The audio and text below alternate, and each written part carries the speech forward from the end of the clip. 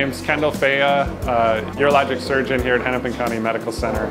So the Da Vinci operating system allows us several advantages. It has increased magnification as far as the visual aspects for the vision for the surgeon.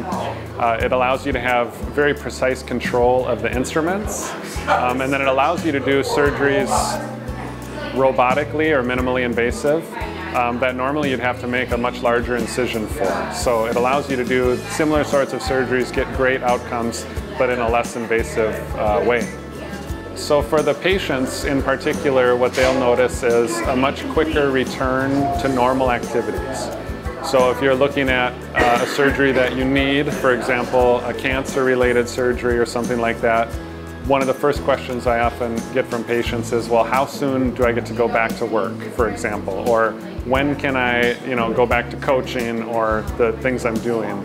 And with this less invasive approach, patients are able to get out of the hospital sooner.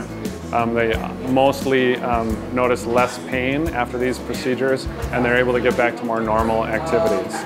There's also in urologic surgeries documented advantages as far as less blood loss and other things like that that are great for patients.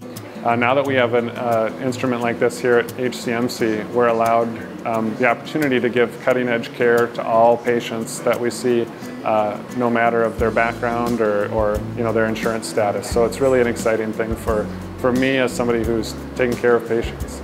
With the newer XI system, there is a better advantage, particularly when we're working in other areas outside of the pelvis. So for example, in kidney surgery, you have more options as far as areas that you can reach and different surgeries that can be done safely. Getting the robotic system here allows us to continue one of the biggest things that is the heartbeat of our institution, and that's teaching. Our goal over time is to build a very robust educational experience for our residents, and this allows us to really stay at the cutting edge of that teaching experience.